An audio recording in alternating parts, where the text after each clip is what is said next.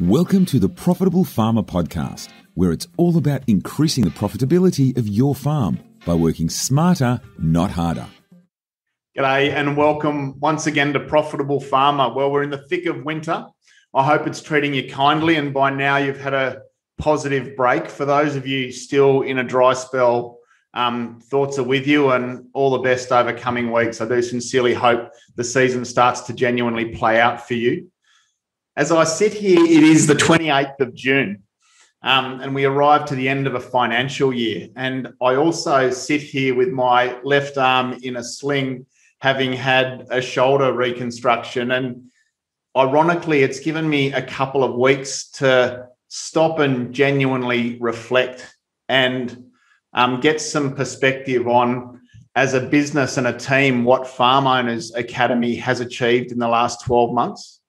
And I must say that there's a lot for us to be proud of. And as we get through and into this discussion today, I'd like to share some of that with you, not to boast or show off, but to demonstrate to you what can be achieved when the business principles that we believe deeply in and that we teach are well applied. In business coaching land, there's this construct that I love called congruency. And it's not a word that we hear often, but congruency and being congruent is doing what it is you teach, or practicing what you preach, or being an example for those around you by leading the way. And I do believe deeply that the Farm Owners Academy, we eat our own cooking. So everything that we teach to you and certainly to our clients through our Platinum Mastermind and other programs, we practice fully all of the principles, or we try to at least. And I'm really proud. And also, it is a proud day for me in that this is the first day of me in the managing director seat at Farm Owners Academy. So in order to achieve a freedom business or a freedom farm, what we ultimately need to do is set down an organizational chart, a structure of what the team needs to look like so that our business can work without us, and ultimately, and over a period, sack ourselves out of every single box or function or role in that team structure or that org chart. And it's with that in mind that I am delighted that I get to welcome Sam Johnson into our business as our new general manager. And we've been through a really interesting reorganization as a team, such that he now oversees day-to-day, week-to-week, month-to-month business management. And Greg and I now get to sit as the directors to the company and focus on a whole new set of imperatives. And so I'm not going to share all of this to show off. I'm sharing it to give you, hopefully, some direction and inspiration on the sequence to go through to build your business and your team out, so that you can have a farm and a business that is ultimately under management and achieve a sense of freedom. I do love that construct of having a freedom farm, a farm that works for us, not us for it, a farm with good structure and good systems and a killing team, a kick-ass team that can run the business whether you're there or not.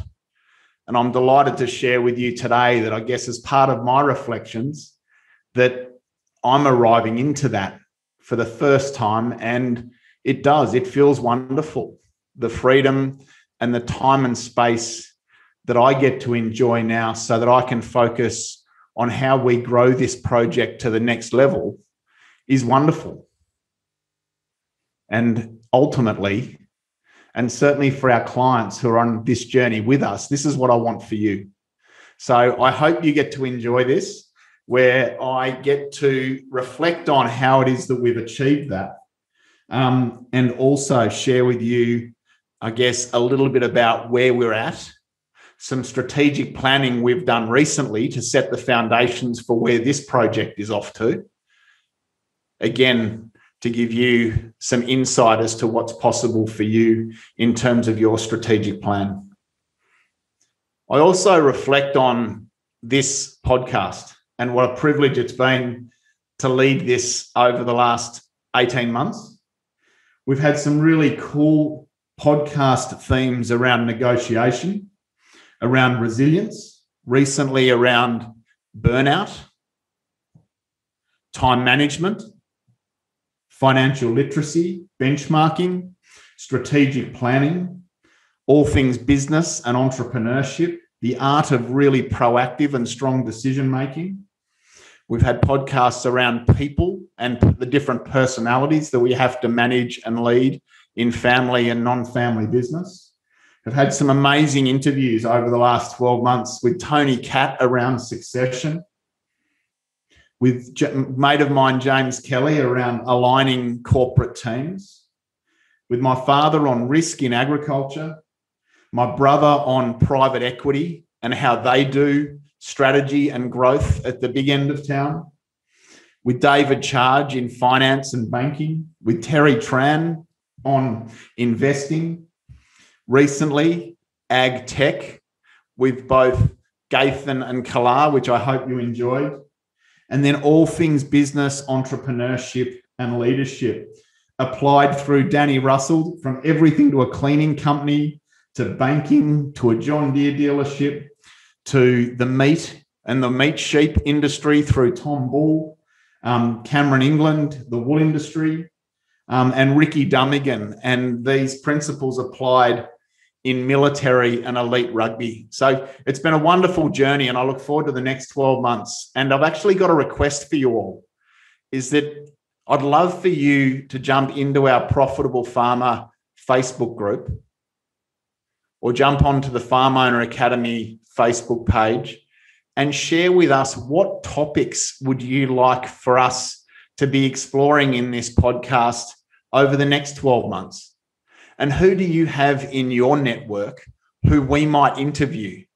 And whose story do you think we should be sharing in order to serve and add value into the lives of all of our listeners? So if you've got some incredible legends of regional Australia or real leaders in agriculture or in business and entrepreneurship that you think would be wonderful to hear from and interview on this podcast, I'd love to hear from you. So please reach out to us with your thoughts and introductions. I really do appreciate it.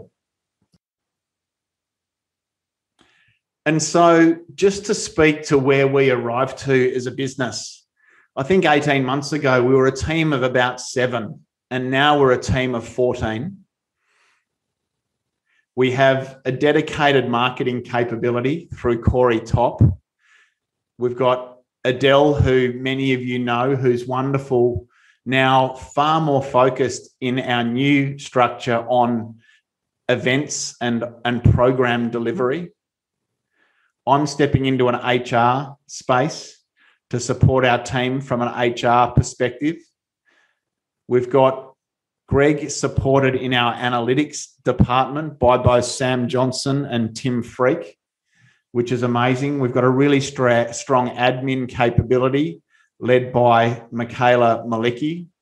We've got a coaching team that has expanded from 3 to 7, which is amazing, with some incredible new recruits in Sam Pincott, Hayley Grosser, and Benita Bench to complement the amazing Tracy Seacombe, Cheryl Freak, David Westbrook, and Tim Freak as our coaches. It's wonderful having that team building out. And as I said, now we get to celebrate Greg's son, Sam Johnson, leaving his highly successful corporate construction career to arrive into Farm Owners Academy to bring a whole new leadership framework and construct and to take on the general manager role. So it's been amazing to be part of that, our business's growth journey over the last 12 to 18 months and to see it progress to where it is today. The foundations are really set to see Farm Owners Academy now consolidate for a little while and then really expand to the next level. The other thing we get to look forward to, which is one of my next priorities, is the establishment of a board of directors. And so I'm delighted that I get to invite, obviously, Greg Johnson, one of the founders of this business, and also Tracy Seacombe, our head coach, onto the board of advisors. And importantly, Andrew Roberts, who you all know as the other co-founder to Farm Owners Academy. As you know, Robbo's enjoyed 12 months sabbatical, focusing on his 2 young boys and his amazing family with Sonny, and has had some well-earned and well-deserved time just experiencing the freedom that we talk about ultimately. But Robbo steps back on and into this business as the 4th board of director members, which I'm delighted about. And so this business is only 6 years old. And if you think about it, it's gone from a standing start and an idea in both Greg and Robbo's head and a chance conversation and then some deep thought to a team of 7, 18 months ago to now a team of 14. It's quite incredible.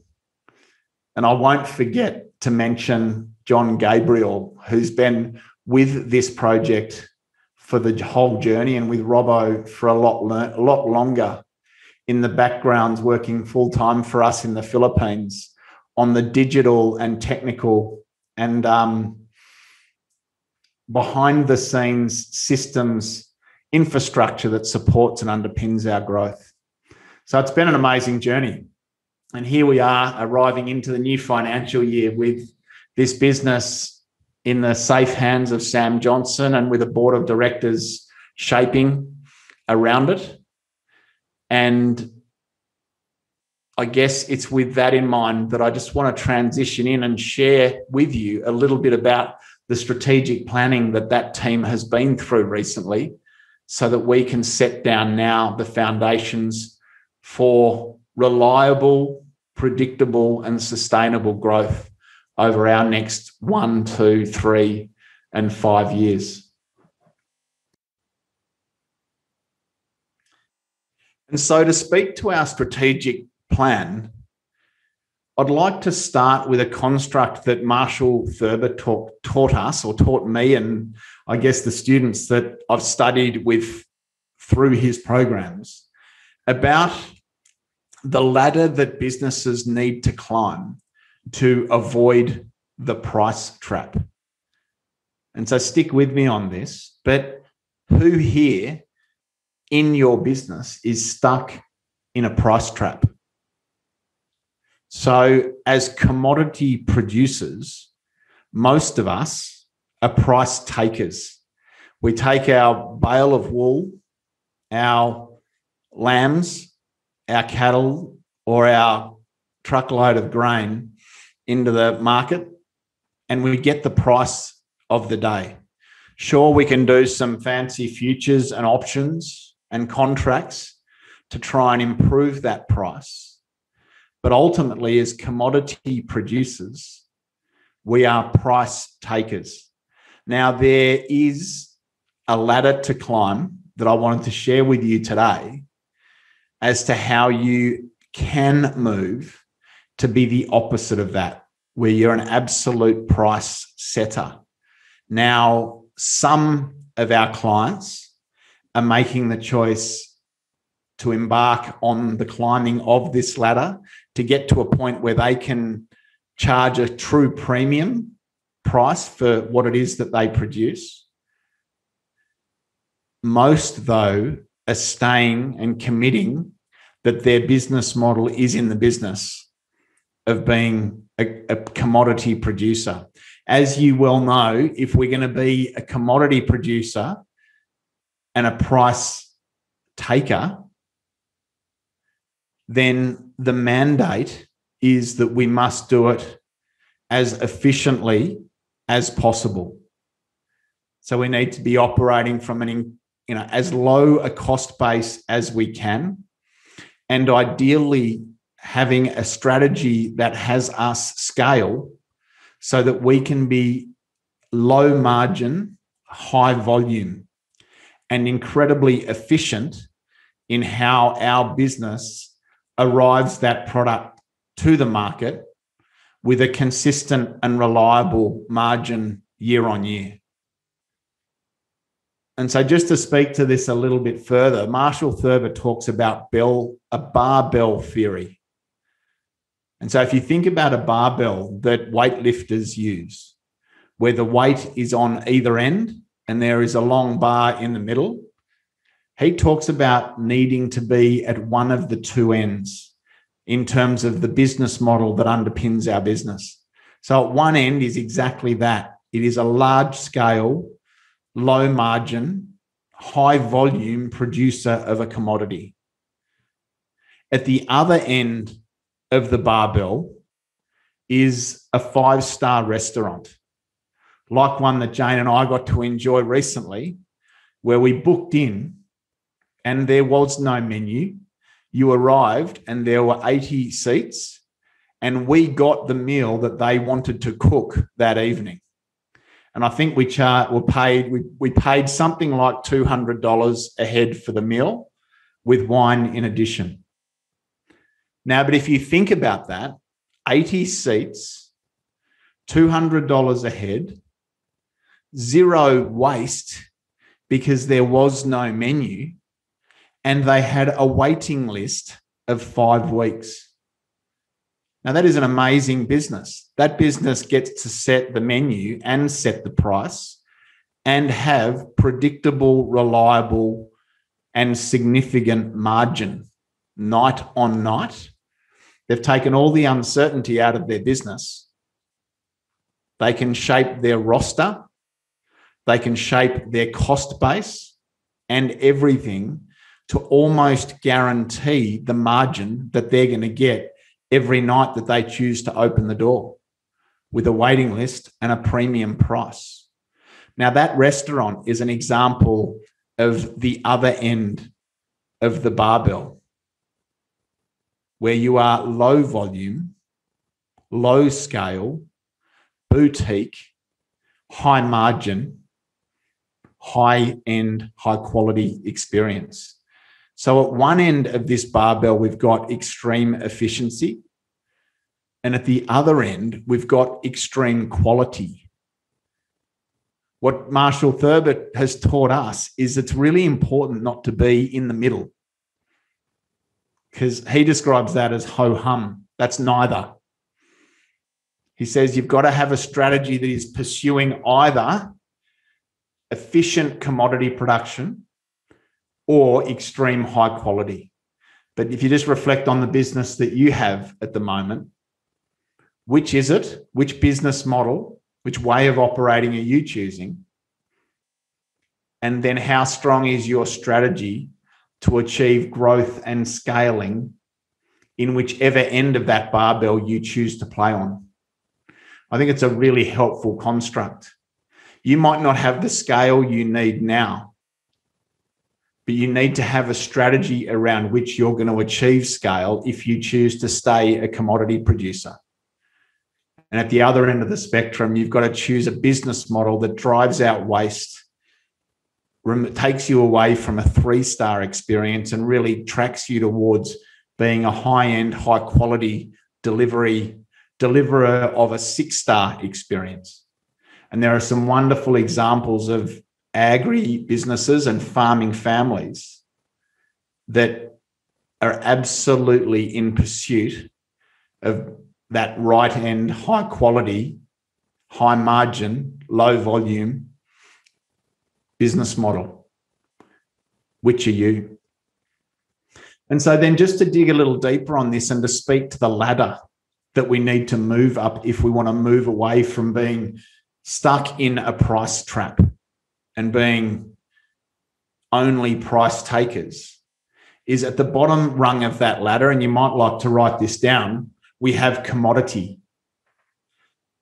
In order to move up the ladder, the next level is to design a product that can land in a niche where there is a gap in the market.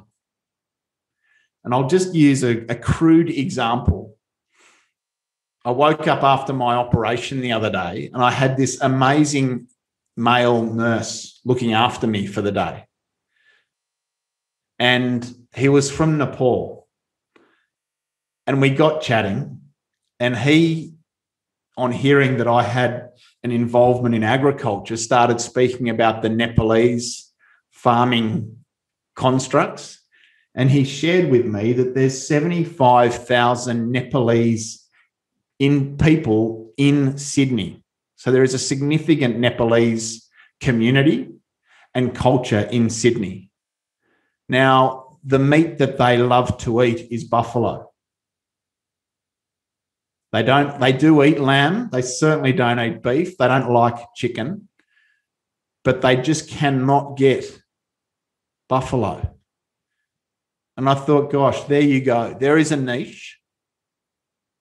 How is it that he could, or that someone perhaps in the tropics of Northern Australia could tap that niche and arrive a unique product into Sydney to a Nepalese butcher and fulfill the gap in the market for that Nepalese community?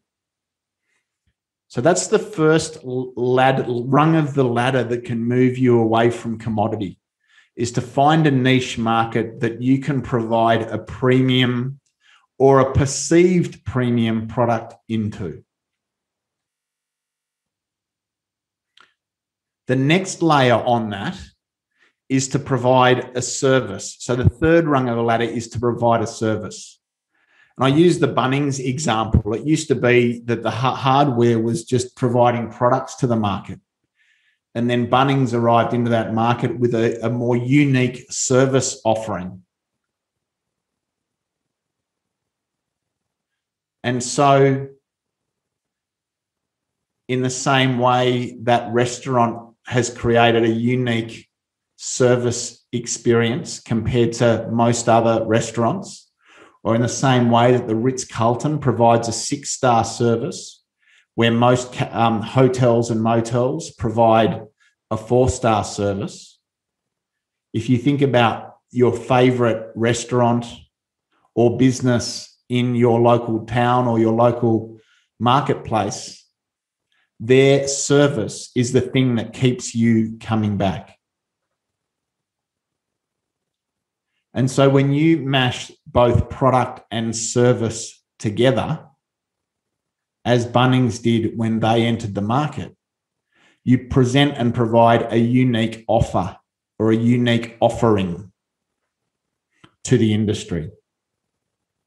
CrossFit or any of these new gyms that are arriving to the market are arriving with an offer that is unique and different to what used to be the traditional gymnasium. And so that's the unique value proposition or the unique offer that is a mashup of both a unique product and a unique service arrived to a niche market. And so I think of Tom Bull and Lampro and what he is pioneering that we heard of in my podcast interview with him as an example of someone who is providing both a unique product and a unique service into the meat sheep sector and making a significant difference. So first rung of the ladder, commodity. Second rung of the ladder, product. Third rung of the ladder, service. Fourth rung of the ladder, offering, unique offering. Now, then this is where most businesses stop. This is where Bunnings has stopped. And I think, businesses have to be careful stopping at this level, because it might be okay. You might be able to achieve the price point that you want and, achieve the market share that you want. But if you truly want to go to the next level and scale your business, the opportunity exists to climb the next few rungs of the ladder. The next rung of the ladder on top of unique offering is unique client experience. Now, this is where it is on steroids, where you book your car in to a mechanic and instantly get confirmation and a note in your diary. And then 48 hours beforehand, you get a text message or a phone call getting all of the details that are needed for the service, the specific requests and requirements that you have. And then if you happen to live in town, that this mechanic sends someone out to pick up your car and leave you with a hire car for the day. And then at the end of the day, when your car is serviced, payment happens automatically. There might be a recorded audio sent to you of the summary of all of the repairs done to your vehicle. And then your car's delivered by the mechanic with a full debrief. The car's cleaned every time, tires pumped up every time, and a chocolate on the center console with a date booked in for your next delivery. And if there's other things that they think of that your vehicle needs, some alternatives described on how you can get the windscreen fixed efficiently or whatever it is. Now, there is an opportunity. That's a crude example, but there is an opportunity in every industry to create a unique client experience that no one of your competitors offer. Now, you think about the accounting sector, or you think about the pest control industry, or you think about the building game. If you can nail a unique client experience, I mean, if only our accountants were more proactive with us and would proactively pick up the phone 12 times a year and just check in and make sure they're across how we're going. Or sit quietly in the background and analyze your numbers and ring with a few ideas on how you might move your business forward, or minimize tax next year, or find that investment property that might support your wealth creation strategy long term. If only our accountants would do that in a consistent and structured way. If only our builders would turn up on time and take their shoes off and take notes and be impeccable and deliver a well-priced, predictable rebuild of your home in a timely manner and to the highest of standards. So I raise that just because there is an opportunity, like that restaurant with the fixed menu and the fixed price point, to pioneer and innovate in every industry. And so again, if you want to move away from being a commodity producer, then this is the ladders to climb. But when you get to unique client experience, you get to create something that is both different and better than anything else offered in your market or in the industry, if you give it enough critical thought and enough creative thinking, strategy. But flowcharting and pioneering a unique client experience is when things really start to happen. This is when you get to put whatever price you want on the experience. Once it's systemized and you're able to deliver it time and again, this is when you start to create real value. You start to genuinely drive your margins, and you start to truly create something that has meaningful and lasting value. And this is when the cash can start to flow for you, and you get to set down the foundations for a business that can be genuinely at the quality side of that barbell that I spoke about. So the next rung of the ladder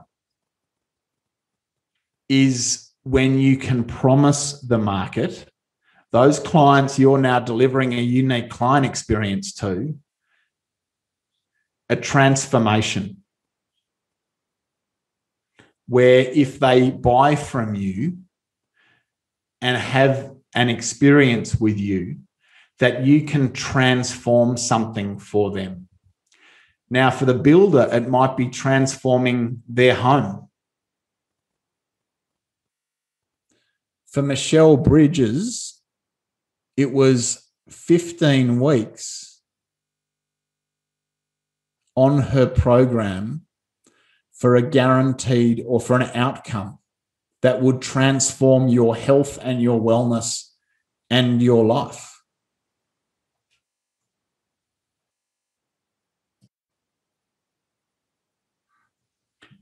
But once you can systemize and sequence a unique client experience and then look for how it can transform, if your marketing narrative can then shift to using that frame, that buy from us and over a certain time frame, we will transform your health, well-being, your home, your car, your genetics on your farm. For Danny Russell, in the cleaning space, it might be we will transform the cleanliness of your office premises. But once you're in the space where you can transform, then again, you get to lift your prices again because you're in a space in your market where you have no peers, where what you do is transformational and it is unique. Now, the top rung of this ladder is where you can offer or almost put a guarantee around this ultimately that you can predictably transform, where it is a guarantee that if you buy from us, we will guarantee that if you follow our bouncing ball, you will get a unique experience, but we can guarantee a transformation that is predictable.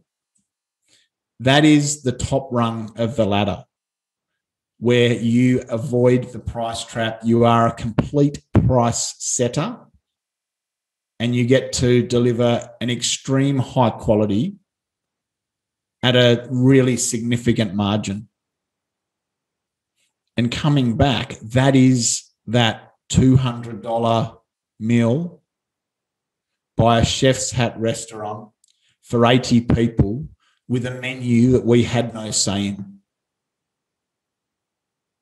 A predictably unique and a wonderfully special and even transformational experience, dining experience, such that I'm speaking about it now. And so I think in agriculture, most of us will choose to stay as commodity producers. That is quite okay.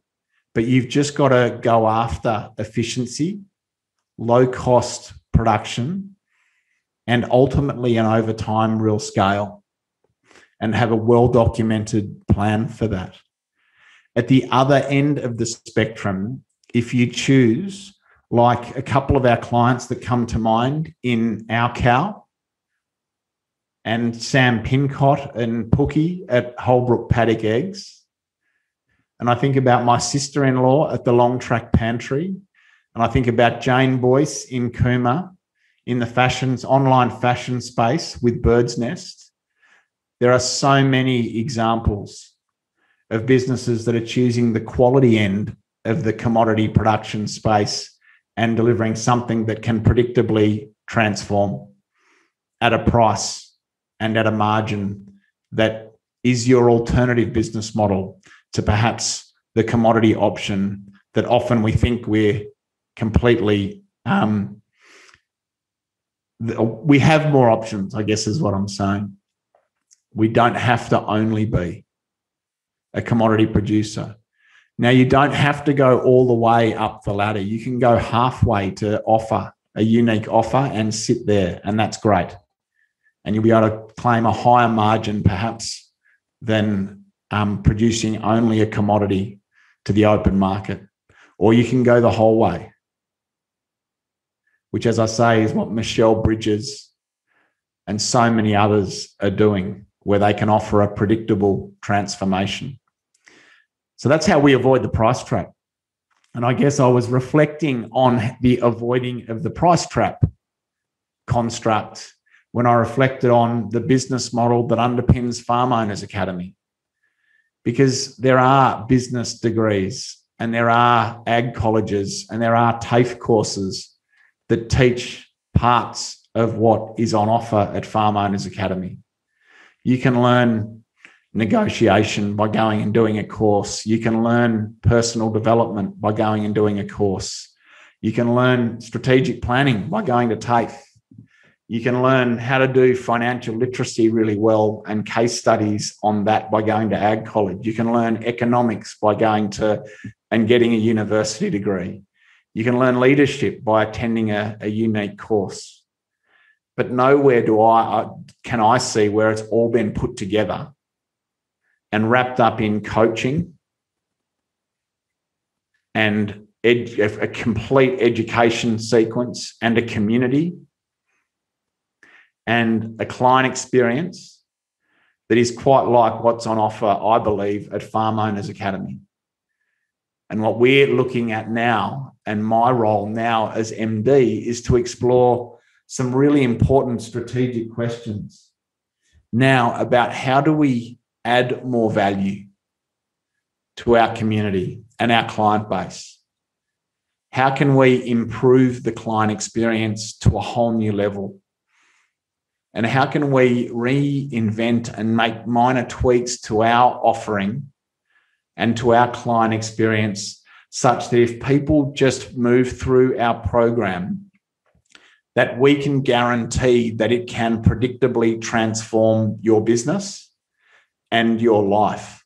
And if all the principles that we teach are well applied, that you can achieve whatever it is that is your definition of your freedom farm. Now, I actually think as a business that we are unique in this space and that we're very close. So I think we can promise transformation, and I think we're very close to being able to promise a predictable transformation. And certainly what I hear and what I experience as I speak to our community, and when I hear the stories of what's being achieved at our graduation ceremonies and through our coaching team, there is so much wonderful transformation happening that I think now with real focus that we can strengthen our offer so that we can predictably transform, which I'm excited about. And so I mentioned at the outset of this discussion the importance of being congruent and practicing what you preach, and that I'm proud of farm owners that we do our best to do that. And so for those that are watching this, I'm just going to share my screen, but for those of you listening to this only, that's okay. Over the last 3 months, we've done some really strong strategic planning using the Clarity Action Plan method that we recommend to our clients. And we set down to review all parts of this business and to set down a 10-year strategic roadmap for where we are off to.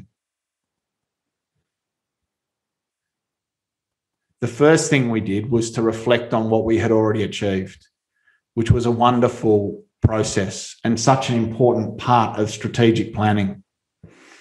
And then we set down, as per the book Good to Great by Jim Collins, which is a book that we advocate, if you haven't read it already, to apply what he calls the hedgehog concept. Now, if you think about a hedgehog, they can, when under threat from a competitor, bunker down and put up their armor, their thistles or thorns in their coat and sit in the same spot and not be harmed by the threat that is coming their way. So he talks about businesses, if they go about their strategy well, being somewhat impervious to threat and competition and challenge from the outside world. And in order to explore what it is that is your hedgehog concept, we are challenged to ask 3 important questions around the vision that we have for our business. And again, you might like to write these down. The first question is, what are we deeply passionate about? The second question is, what can we be the best in the world at? And the third question is, what drives our economic engine? And so our team has explored this thoroughly over the last 3 months. And we believe that we are deeply passionate about changing the lives and helping farming families realize their potential. We are deeply passionate about backing farming families who we see as the true entrepreneurs of agriculture. Now, our response to these questions need to enroll and inspire both you and those around you. And so I put it to you, what is your answer to that question? You might like to pause this recording and get out a notebook and do some initial thinking on what is it that you are deeply passionate about as a family and as a farm team. The second question, what can we be best in the world at? Well, at Farm Owners, we think we can be the best in the world at entrepreneurial education, at coaching, and at community, at building a truly positive, engaged, committed entrepreneurial community of like-minded peers, all on a growth journey together. So we've come up with education plus coaching multiplied by community equals profound results for our clients and inspiring experiences. We believe that we can be the best in the world at that. And as I say, I think we're well on the way, which is so exciting. So again, what is it that you can be best in the world at? Again, I encourage you to pause this interview or conversation and to stop and reflect on that for you. Now, the third question required in order to explore your hedgehog concept is, what drives your economic engine? Now, what Jim Collins talks about is that there's a whole lot of numbers that you could focus on as a business in order to drive performance and profitability. But ultimately, if you can focus your team and all around you on one key metric, that the growth in that metric drives everything, then that is the number that drives your economic engine. And so for the Ritz-Carlton, it's occupancy rate, as it is for a mechanic or a gym, or a hairdressing salon. It's quality service and it's occupancy rate, heads on beds for a hotel. And so for us, we want to create a growing movement of farming families completing our premier programs, or a growing movement of freedom farmers completing their journey with us, whatever that is. If we can do that, then every other metric in our business will be fulfilled. And so once you've answered those 3 questions, the fourth question is through that to define what it is that is your big, hairy, audacious goal. Now, a lot of people think this is all a bit of fluff, but this level of clarity around your business's long-term strategic plan can be the thing that sets you apart and genuinely gets you in motion towards bigger and better and more significant results. But having a big, hairy, audacious goal is critical in the strategic planning process. And it needs to be big enough such that you've got no idea how it's going to be attained. But if it could, then you would be delighted beyond your wildest dreams. And so a BHAG, a big, hairy, audacious goal. And so ours is to help 10,000 plus farming families to be at their best in business, then change their industries within 10 years. So we've set down that goal of changing the lives positively of 10,000 plus farming families. And again, for me, that's enrolling and inspiring, as I think it is for our team and those around us. There was one other question that we explored in depth, which is, what is it that is our winning aspiration?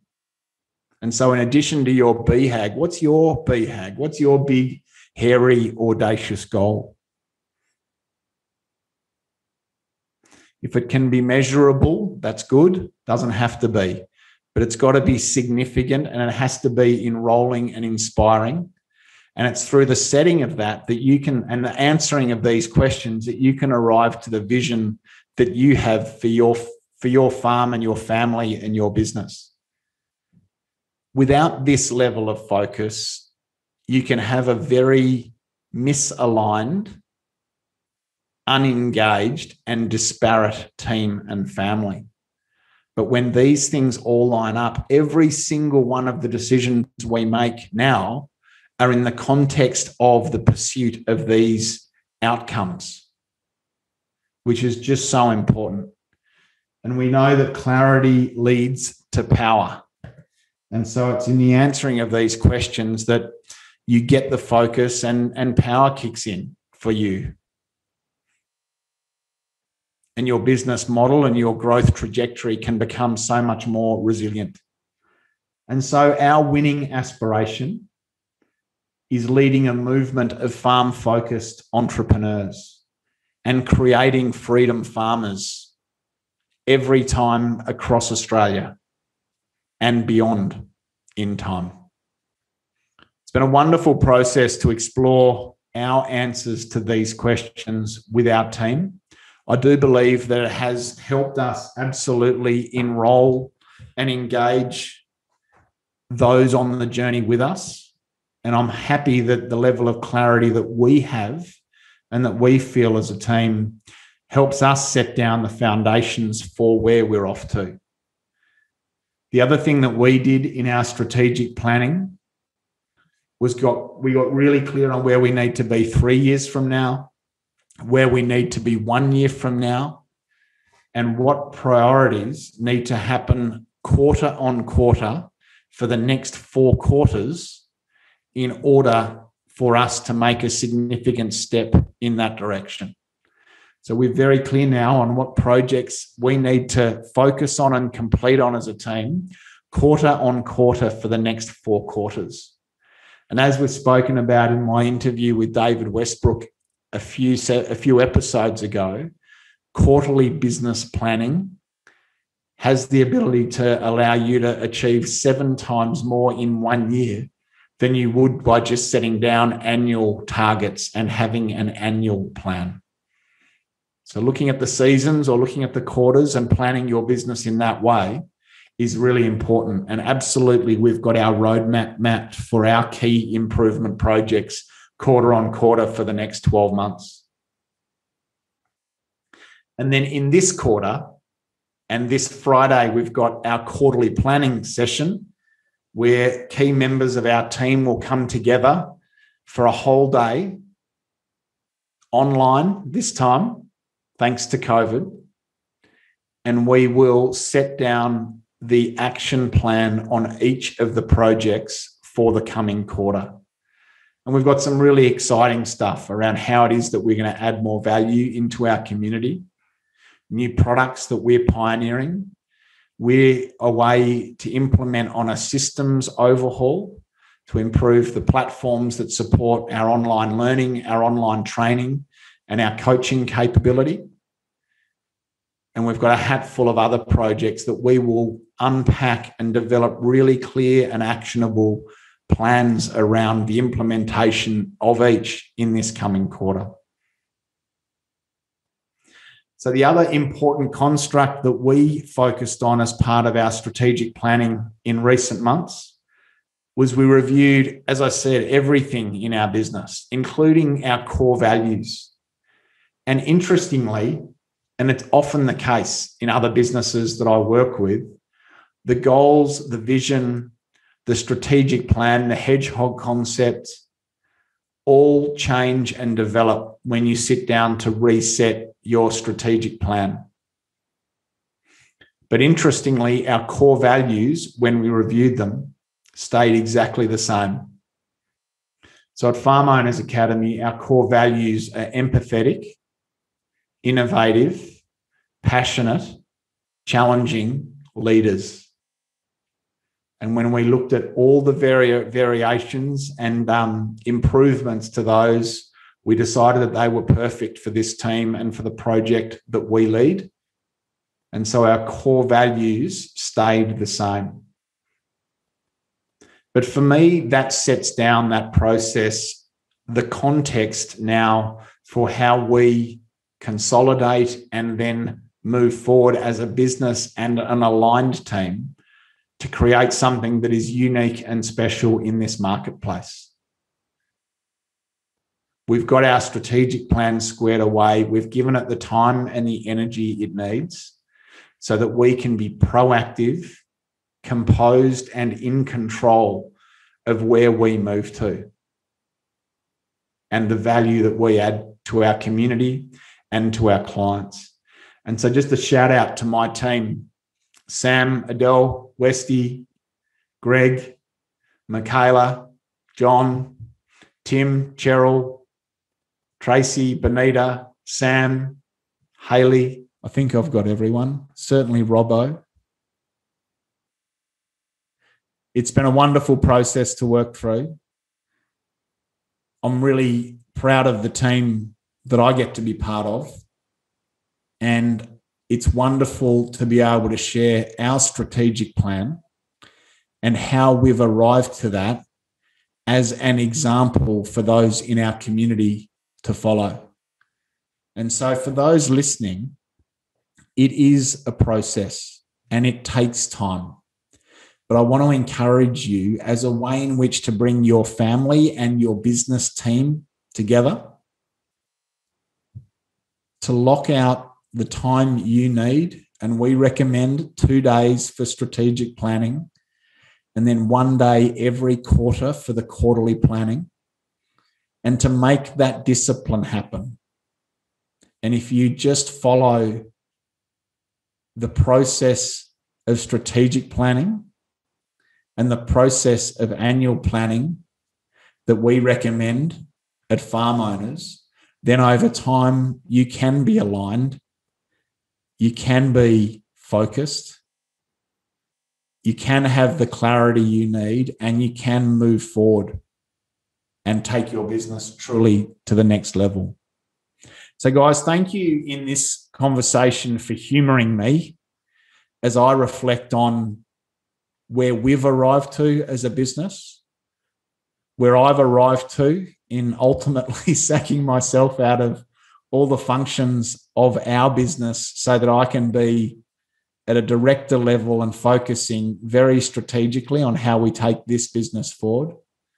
How I share with you that Sam Johnson steps into our general manager seat, and I look forward to interviewing him and for you to meet him and hear his genius as our new general manager, and the foundations that we've set for our 1, 3, 5, and 10 years ahead.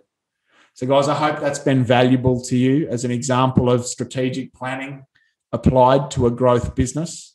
I hope you enjoyed hearing about the steps that we need to move through if we want to move away from being a commodity producer towards delivering something that can be quality and high margin.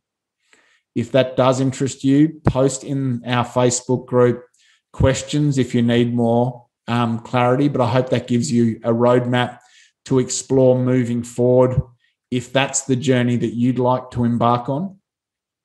And guys, importantly, thanks for listening and being part of our growing podcast and profitable farmer community.